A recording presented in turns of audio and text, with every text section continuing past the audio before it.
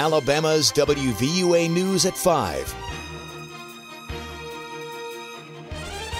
Coming up in home team weather, watching the radar close this afternoon, this evening. Some severe storms are possible tonight. We've got the full details. Coming up in home team weather, stay with us. It's been a long journey, but the smell of barbecue is back at a well-known intersection in Tuscaloosa. See how a local restaurant is making a comeback from the April 27th tornado. And sending that text while you're driving will soon be against the law here in Alabama, and it could cost you a pretty penny. Thanks for joining us tonight. I'm Lynn Brooks. And I'm Terry Brewer. Look at your weather is up first tonight. Part of our area saw some scattered showers earlier today. Could there be some more storms headed your way tonight? Let's get a first check of your Alabama's home team weather with Chief Meteorologist Richard Scott. Hi, Richard. Hey, Terry and Lynn, good Monday afternoon to you. Right now, things pretty quiet out there. 91 in the city of Tuscaloosa. It's certainly hot this evening. 101 in Montgomery, but things are going to change, I think, later tonight as an active band of thunderstorms will develop and move our way. Right now, things pretty quiet on the radar, but we had some shower storms this morning. We do have a slight risk of severe weather for the western half of the state, and that does include all of West Alabama counties. Now, East Alabama, the chance a little bit lower, but still some strong storms possible. We're looking upstream towards the north and west. Some storms will likely develop here in the next hour or two and then drift our way later tonight. Best risk any severe storms going to happen late tonight and early tomorrow, but on our quick cast, we're calling for that stray shower storm through 10 o'clock. As we approach midnight, the better chance for organized thunderstorms will arrive, plus the risk of damaging straight line winds. I've got the full details in your forecast, plus your 7-day planner coming up. Stay with us. Well, the smell of smoky barbecue is filling the air again at the intersection of McFarland Boulevard and 15th Street in Tuscaloosa. Just in time for supper. Yeah, perfect timing. Just moments ago, Full Moon Barbecue cut the ribbon on that brand new restaurant. Today, employees were busy putting all the finishing touches on everything, getting ready for the big opening. The original restaurant was demolished during the April 27th tornado, and since then, employees have worked out of a catering and takeout location on Veterans Memorial Parkway. Owner Brian Ahmed says Full Moon is happy to be able to open its doors once again. And the best part is that, we have a place where we can sit down now and you can see your customers come in and your friends and just be able to spend time with people and talk with them and it's just a very, very thrilling time for us. So we're very excited. Ahmed told us Full Moon will be open for customers starting tomorrow. Tonight at 6, hear from employees who survived the storms back on April 27th inside the cooler of the former restaurant. On your Money Watch, it's almost time to get those school supplies. Starting this Friday, shoppers can get a break at the checkout during the state's back-to-school sales tax holiday. This weekend marks the 7th annual sales tax holiday in the state. Local stores are gearing up for a big weekend of shopping. State sales tax will be waived on certain school supplies, clothing, and computers. For more information about what's included in the sales tax holiday, you can call the Alabama Department of Revenue. Here's their number, 866-576-6531. You can also check out our website, WVUATV.com. From there, click numbers and links. Drivers beware. You have less than 48 hours until the texting while driving ban is in full swing. This past April, Alabama lawmakers passed a bill making it illegal to text, email, or instant message while operating a motor vehicle. So, if you are caught texting behind the wheel, you may have to pay a fine, but according to the law, you are allowed to read, select, or enter a telephone number while driving.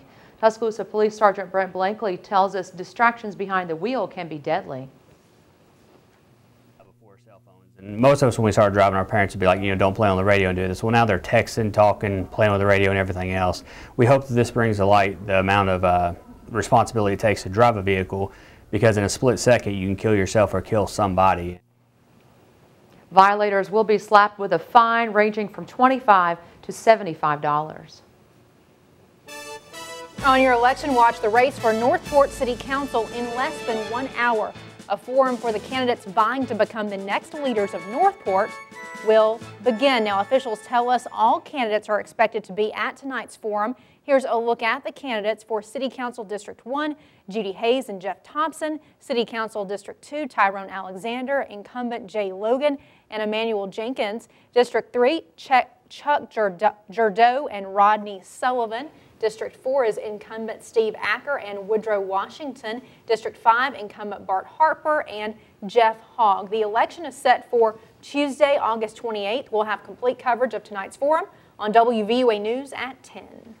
And speaking of elections, we're less than 100 days until the presidential election. Most polls show President Obama slightly ahead. But political expert Dr. Bill Stewart says with the margin of error, it's virtually a dead heat between Obama and presumptive Republican candidate Mitt Romney. Stewart says Alabama has traditionally been a red state. It's gone Republican every election since 1980, and the campaign will come down to less than 10 states like Florida. Stewart says it's those undecided voters that will make the difference, and the presidential debates could play a big role in what happens in the voting booth. That's once again why we feel like that the first presidential debate, I think that's scheduled for October the 3rd, that will be so important, because these debates and the perceptions that people get from the debates can swing undecided voters who were wavering as between the candidates toward one side or another. The Republican National Convention is set for the week of August 27th in Tampa, Florida at the Tampa Bay Times Forum. The Democratic National Convention is set for September 3rd through 6th in Charlotte, North Carolina at Time Warner Cable Arena.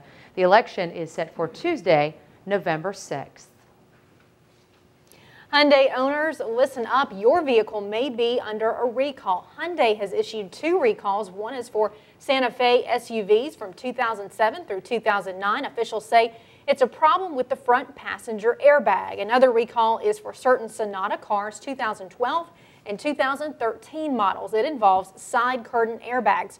For more information, you can call Hyundai. Here's their number, 1-800-633-5151. Now to Colorado, where the suspect in the movie shooting massacre has been formally charged. 24-year-old James Holmes was charged with 24 counts of murder, 116 counts of attempted murder, double the number of those killed and injured. 12 people were killed, 58 people were wounded or injured. Holmes is also charged with 1 count of possession of explosives.